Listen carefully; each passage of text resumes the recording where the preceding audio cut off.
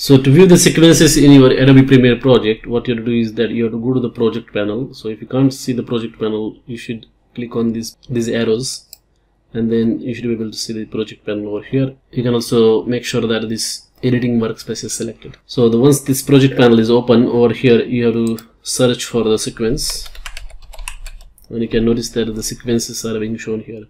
So currently this sequence I'm using, this one. So you can see that I have got just one sequence in this Adobe Premiere project, but if you had multiple sequences, it will list down over here. So just search for this sequence word over here, and it should show all the sequences, and then you can go to that sequence settings as well. So just right click, and then you can view the sequence settings from here. That's it. Thanks for watching.